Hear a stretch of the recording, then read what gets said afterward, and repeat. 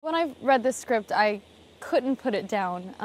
I read it so quickly, and it read almost like a really beautiful novel, which you don't always find with scripts. You know, scripts translate in a very different way. But the story was so romantic and so poetic and so unique, and you rarely read scripts about women who are at the center of the story, and not only that, but a woman who has lived for 100 years.